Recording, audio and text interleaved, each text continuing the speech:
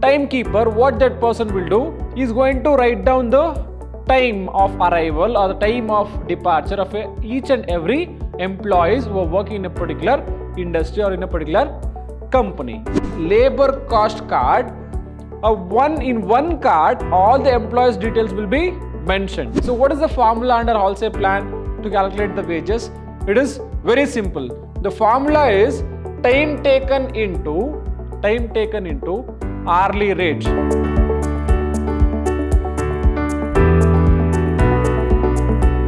Hello everyone, I am Arun Kumar, lecturer in Department of Commerce and Management, Vidhyaashram First Grade College, the Temple of Excellence, Mysuru. Dear students, welcome to this new session on unit number 3, session 1.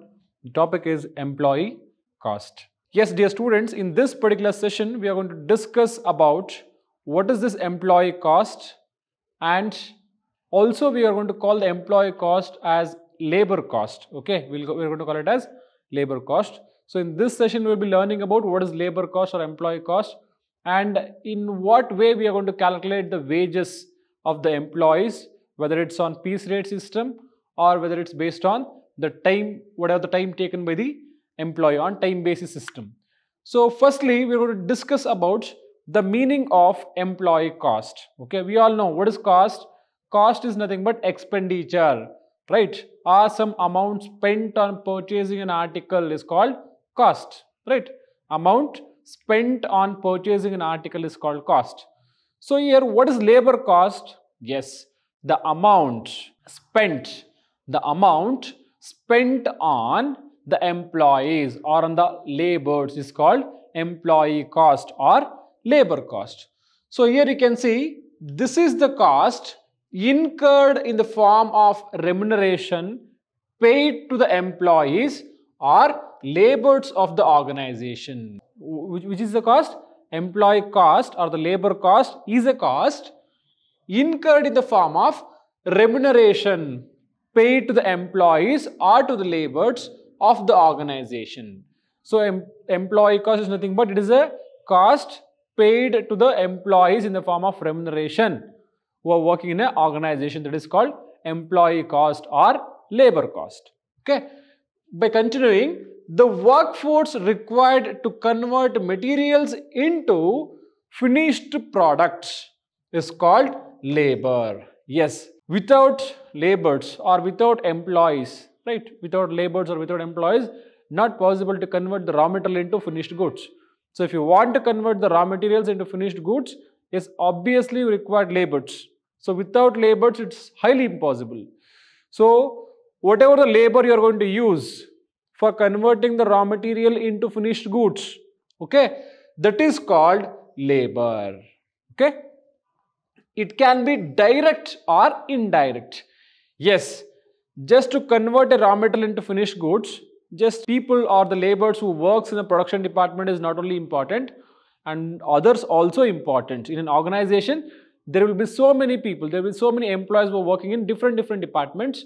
So the people who are going to help to convert the raw material into finished goods, whether directly or indirectly, so every person or every employee is going to call as the labor for purpose of converting the raw material into finished goods. Direct labor.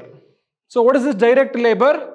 The portion of wages and salaries which can be identified and charged to a single cost unit.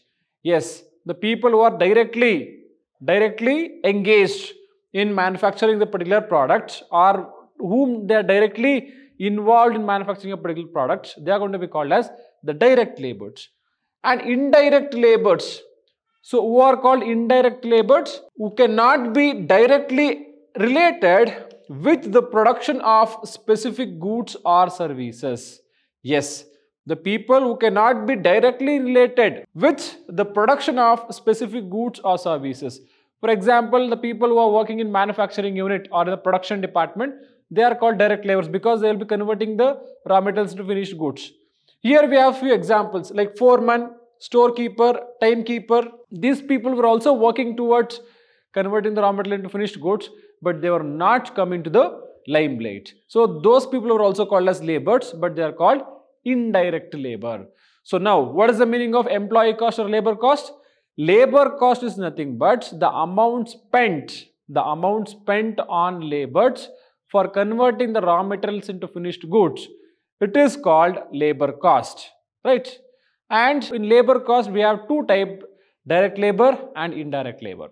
So direct labor, the people or the employees who directly involved in converting the raw material into finished goods, those people are called direct laborers, and the employees who are indirectly helping to achieve the goal, they are called indirect laborers. Moving further, methods of timekeeping. So what is this timekeeping?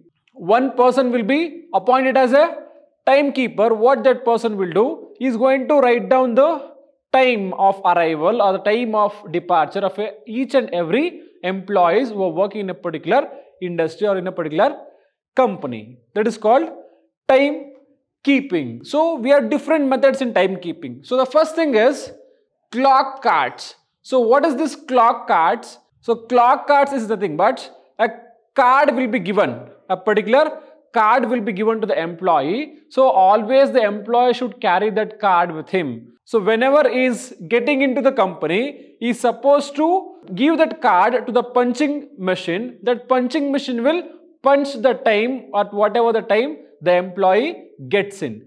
And if you want some break, again you want to go and punch the cards in a time machine. The time machine will punch whatever the time is going out.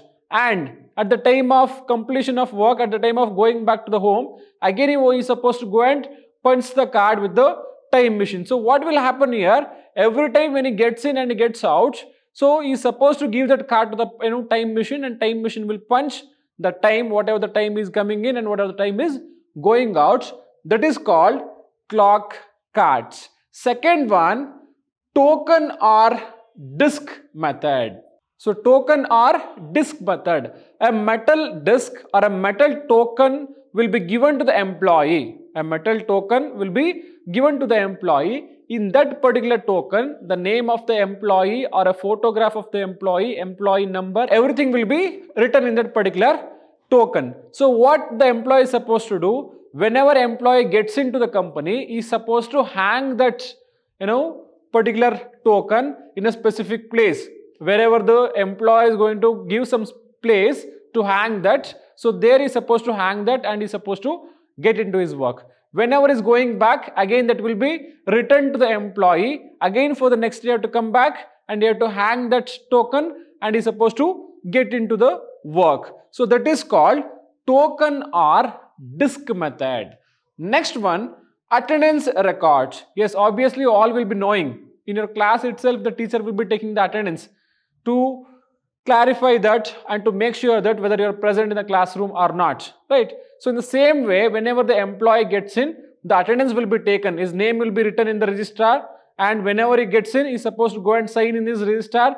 So that sign is nothing but he is present. If it is not signed, then it shows that he is not present. That particular employee is not present. So attendance records is nothing but a register will be maintained and the employee is supposed to come and sign in that particular register. And this attendance method is old as old.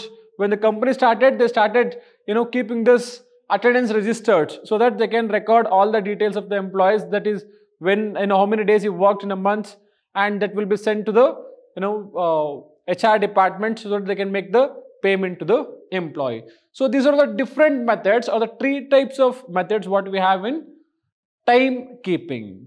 So time booking records. So time booking records, in time booking system maintain the records of each worker's productive time spent by workers in the factory. Yes, so the next thing after timekeeping is time booking. So what is the time booking? Time booking is nothing but in timekeeping system maintain the records of each worker's productive time spent the workers in the factory. That means whatever the productive time spent by the workers, that will be accurately maintained, and that will be accurately, the details will be stored in the company. Next, the methods of time booking. So we have different methods. So whatever the time is spent on a particular work or on the different works, that time will be maintained by a timekeeper. That is called time booking. So in time booking, we have different methods. The first one is daily time sheet. So what is this daily time sheet? Daily time sheet is nothing but a particular sheet will be given. A particular sheet or a form will be given to the employee on daily basis.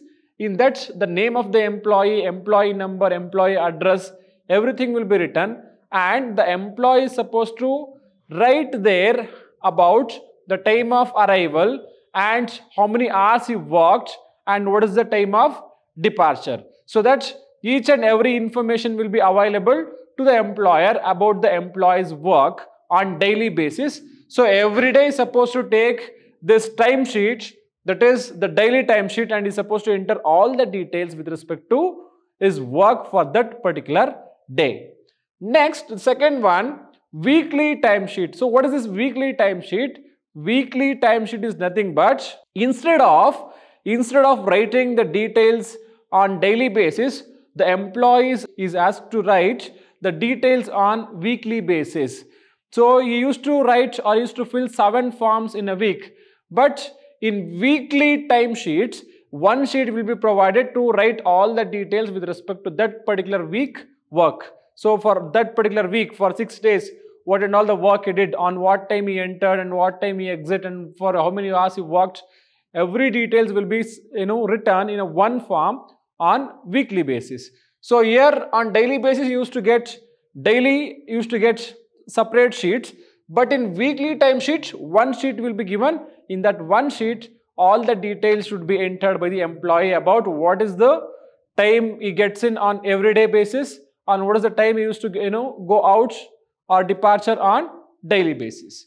Next, job ticket. So what is this job ticket? Job ticket is nothing but a particular card will be issued. A particular card will be issued to the employee, so that the employee will be entering all the details with respect to what and all the work done by the employee. For example, if he is working in different departments, for how many hours he worked, in each department. So every details will be entered in the job ticket.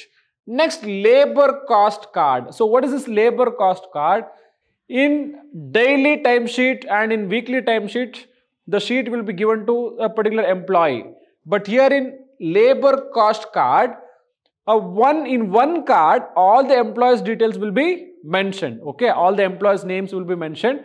So the card will be passed on from one employee to the one employee, so that each employee is supposed to write their arrival time and departure time, so that the company will get to know what is the total labor cost incurred for that particular duration, for 1 week or for 1 month or for 1 day. That is called labor cost card, where all the details of all the employees will be written in one card, and that card will be passed on from one employee to another employee. So you will get to know the total labor cost of that particular productional work. Next, time and job card. Yes, in time and job card, you will get to know about 2 informations. So which are those? One thing, what is the arrival and what is the departure time, and the second thing, what is the number of hours worked. Okay, how many number of hours worked, that information you also get in time and job card. So in time and job card, you will get to know about the arrival and departure of an employee, and also you will get to know about how many hours the employee worked accurately with respect to a particular work. So these are different types of time booking what we have under cost accounting. Next, moving further, wage system. So what is this wage system? A system of wage payment which takes care of both, providing guarantee of minimum wages as well as offering incentives to efficient workers, helps to motivate the workers to a great extent. Yes, wage system is nothing but it is a system where it guarantees the minimum wages, as well as it also offers you the incentives for your effective work. The following are the various methods of payment of wages. Yes, mainly in this particular chapter in labor cost, we are going to use 2 methods to find out the wages of a particular employee. So in that, the first thing is remuneration on time basis remuneration on piecework basis and bonus system. Yes, we make the payment to the employees based on remuneration of on time basis. So whatever the time is going to work, for how many hours is going to work, on his number of hours we are going to pay the salary to that particular employee. If the employee worked for 9 hours, then we pay him for 9 hours. If he worked for 7 hours, we pay him for 7 hours. So remuneration on time basis. So based upon how many hours you worked, you'll get the salary. Next, remuneration on piecework. So here time will not work. How many products you produced in a day? How many number of units products you produced in a day? On that basis, we are going to pay the salary to the employees. If we produce 10 units, then we pay him for 10 units produced. If we produced 20 units, we pay him for 20 units produced. So remuneration on piecework basis. Next, bonus system. In case if he is working hard, for example, I have given him the work to complete 10 units, but he manufactured 15 units. So here he produced extra 5 units. So for that 5 units, I am going to give him bonus. That is called bonus system. Next thing, mainly we pay the wages based on 2 formulas. One is wholesale plan, the second one is row 1 plan. So based on 2 plans, we pay the salary to the employees, the wages to the employees based upon the wholesale plan and row 1 plan. So what is this wholesale plan? The standard time for completion of a job is fixed. Okay, the standard time for completion of job is fixed and the rate per hour is then determined. Yes, the standard time is fixed to produce the product and also the rate per hour is also fixed. If the time taken by the worker is more than standard time, then he shall be paid according to the time rate. Yes, in case if the employee takes more than the standard time, okay, for example, I have fixed the standard time of 10 hours, but he have taken 12 hours. Okay, so at this point of time, the employee will be paid based on the time rate system. So time taken multiplied by rate per hour. Time taken multiplied by rate per hour. Next, in wholesale plan, the time wages are guaranteed even if the output of worker is below the standard. In wholesale plan, the employee will get the wages based upon whatever the time spent by the employee to produce the product. Even if he is not going to produce, the guaranteed output, but still he will be getting the wages based upon whatever the time spent to produce. In case the worker completes the work in less than the standard time, then he will be paid according to the actual time. Example, time rate plus bonus calculated at a specified percentage of the saved time or hour. So here, if the employee takes more than the actual time, more than the standard time, then on hourly basis the payment will be given. In case, for example, we allotted him 8 hours, but he completed the work in 6 hours, right? For extra 2 hours, we are going to pay the bonus to the employee. So what is the formula under wholesale plan to calculate the wages? It is very simple. The formula is time taken into hourly rate. So what is the time taken into hourly rate plus of time saved into hourly rate. So time taken into hourly rate. For example, what is the time taken? 10 hours, for example.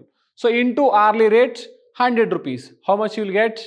10 hours into 100 rupees. Obviously, you will get 1000. So here, time saved, for example, 2 hours and hourly rate is 100. So 200, half of 200 is 100. So 100 plus 1000, totally 1100 is going to be his total wages. So for saving the time, he is going to get half of his wages. So the formula is very simple under wholesale plan to compute the wages. The formula is time taken into hourly rate plus of time saved into hourly rate. So here you can see TT is nothing but time taken, HR is nothing but hourly rate, and TS is nothing but time saved. Next one, row 1 plan. So what is this row 1 plan? Under row 1 plan, the standard time for the completion of job and the rate per hour is fixed. So standard time is fixed and rate per hour is also fixed. If the time taken by the worker, is more than the standard time, then he is paid according to time rate. Okay, if he is taking more time to complete the work, then the payment will be paid based on the time spent. Next, time taken multiplied by the rate per hour. Yes, the time taken by the employee into per hour value. So what is the formula under row 1 plan? The formula is very easy. Time taken into hourly rate, plus time saved divided by standard time into time taken into hourly rate. So time taken into hourly rate plus time saved divided by standard time and time taken into hourly rate. So this is the formula under row 1 plan. So if you start solving the problem under different formulas, it will be easy to you and you'll get to understand about how to use the formulas. So yes, with this, I'm going to wind up this session. So we will meet in the upcoming sessions. So until then, thank you all. Have a nice day.